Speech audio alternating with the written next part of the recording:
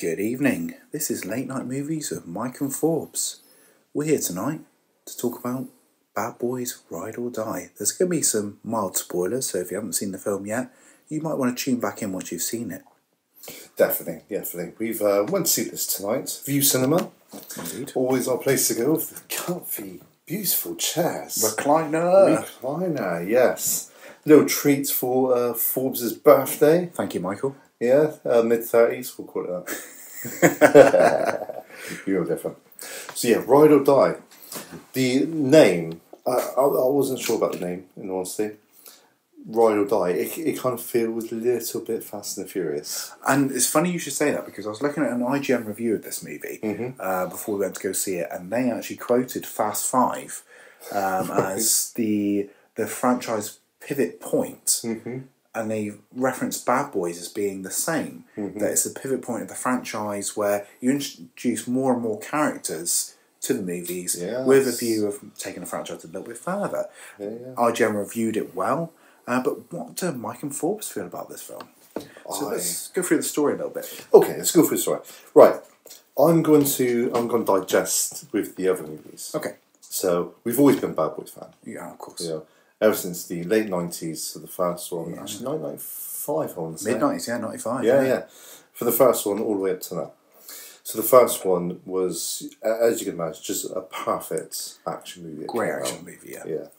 Spinning off to sequels with a nice amount of space in between them all. A lot of space between them. A lot of space, but a good amount as well. You don't want to be like Fast and Furious, don't want to be chucked out constantly. Well, that's a curious thing, isn't it? This is the smallest amount of space between a Bad Boys sequel that we've had. The first one, 95.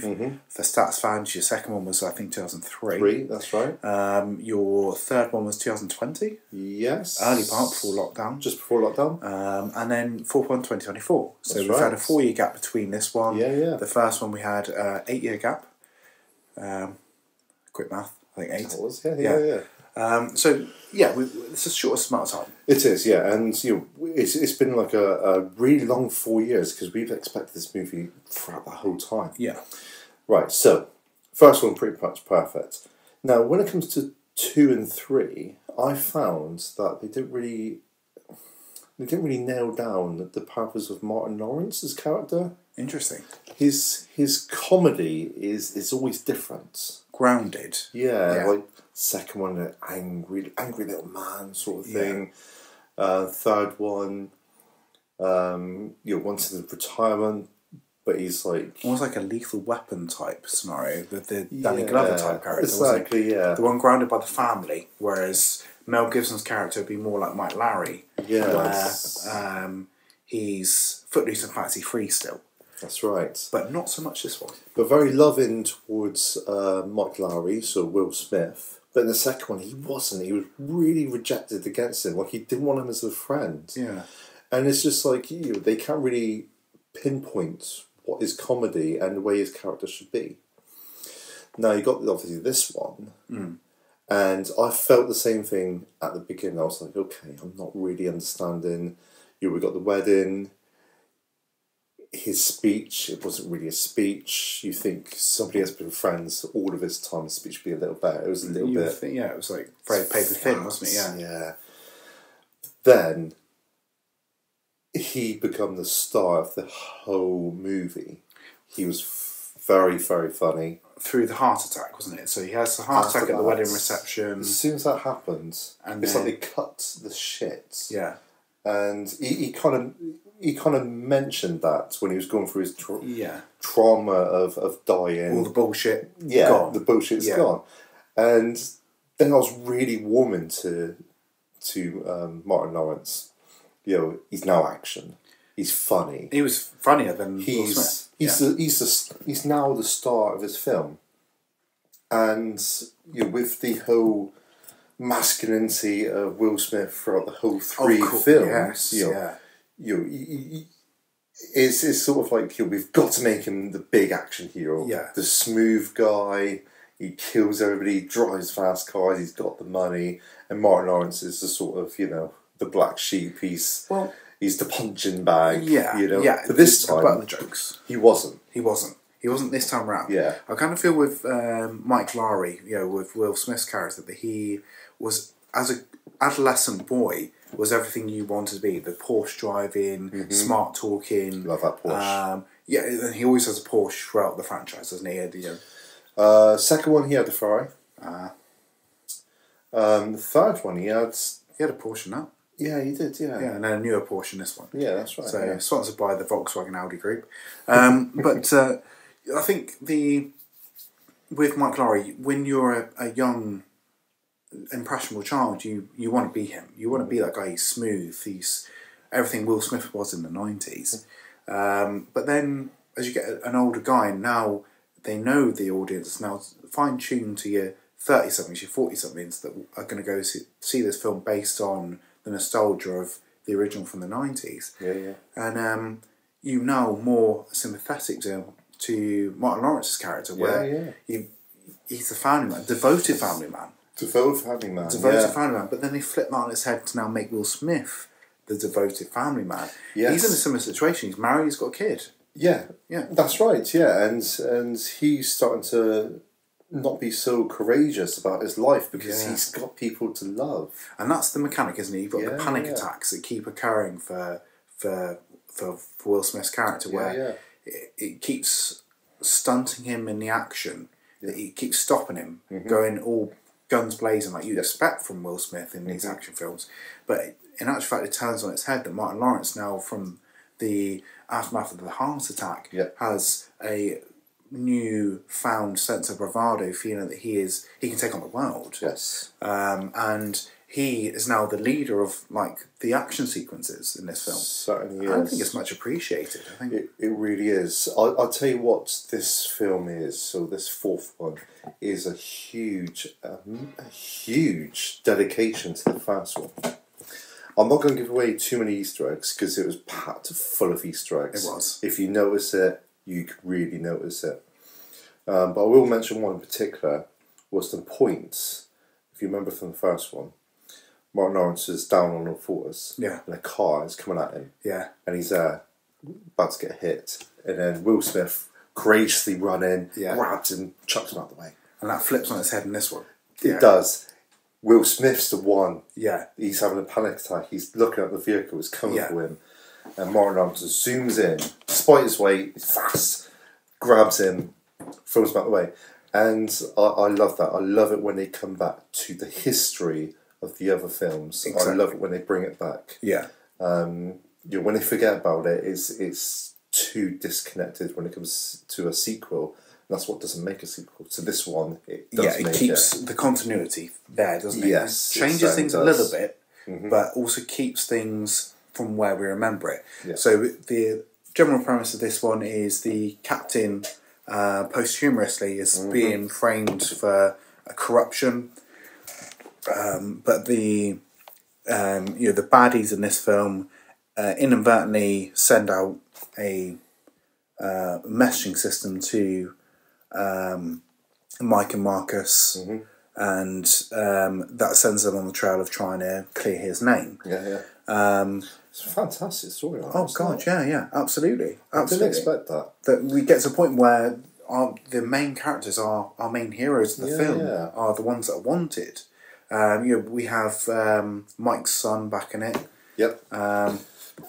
Flipping that on his head to make him more the anti-hero of this film. That's right. We have supporting cast with Vanessa Hudgens as the sort of the love interest for the guy that was in the last Bad Boys film. Yes. You've got forgetting names here.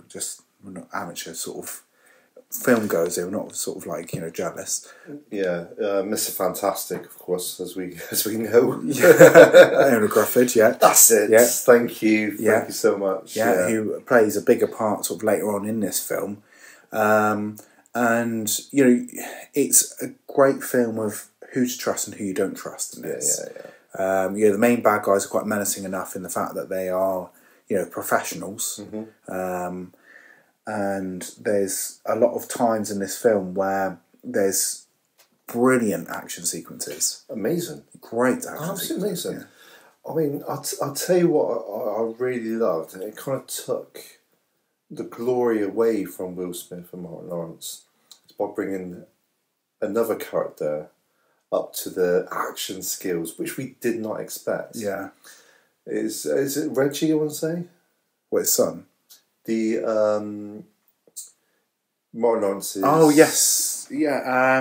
Son-in-law. His son-in-law, yes. Yeah. Yeah, I was very surprised, wasn't it? Yeah. So, we know him in the second one. Great scene when he turned up for the dates. Yeah. And, the Will Smith was playing, like, just come out of prison. He was a gangster sort of thing. It was an amazing scene. It's what all fathers really, really want. Yeah. To kind of reenact with their daughters. In the third one, they had a kid. He joined the Marines. But you don't think too much into it. No. You think, okay, he's just a genuine guy looking after his family. And obviously, in this one now, he's actually more established. Yeah. Killed 15 people. Yeah.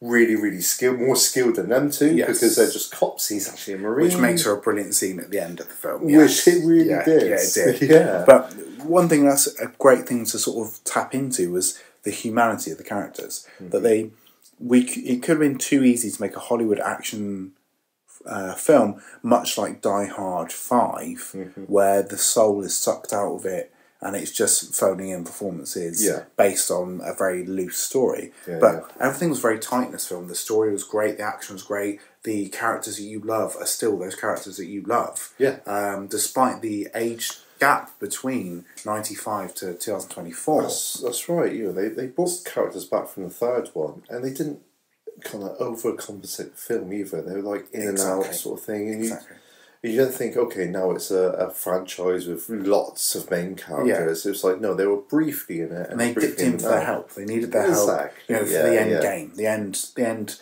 part of the film.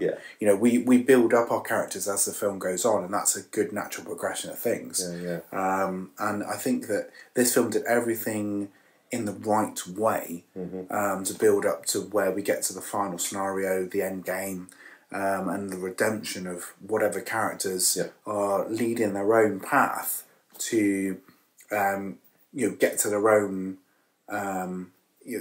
their own ends, where they want to be, where they need to be. And I think the film was just absolutely fantastic. The pacing was great. It didn't feel like a long film. No, it didn't. It didn't. Unlike the second one, where it just kind of went on and on and on. No, this one was very, very well balanced. I'll tell you something, actually. When I watched the trailer before we watched this film, I had kind of like a scenario of what would happen. I knew they were on the run. I knew the authorities was against our beloved Mike Lowry and Marcus Burnett.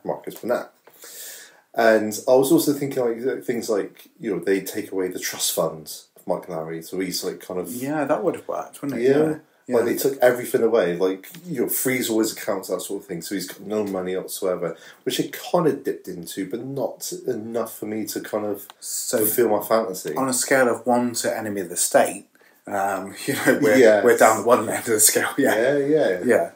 No, quite, And now they bring up Enemy of the State. Would have been easy to go that way, wouldn't it? Yeah. It would have been easy to just remake that into a Bad Boys film. But, we are where we are. But it's even better for that. And to touch on Will Smith, I think, for a second, it's great to see Will Smith post-Oscar slap in a redemption role. Definitely. That this is what this man is born to play. These great comedic action roles. Yes. He is a great actor. And I will not have anyone say anything against Will Smith. Fantastic actor. For somebody that even go into this business as an actor, what an actor he is. He's a great actor. Really, really is. And I always like to think about his career as acting. And I always think about certain movies. The best movies he's ever done, but I always see him as his grumpy years. Yeah. And you look at all the characters, they're always moody, grumpy, miserable. After onwards. Yeah. Even before that, you got Hancock. your Hancock, I Am Legend. Whatever pound, £7. £7, yeah. It's all dreary, he's miserable, every single one.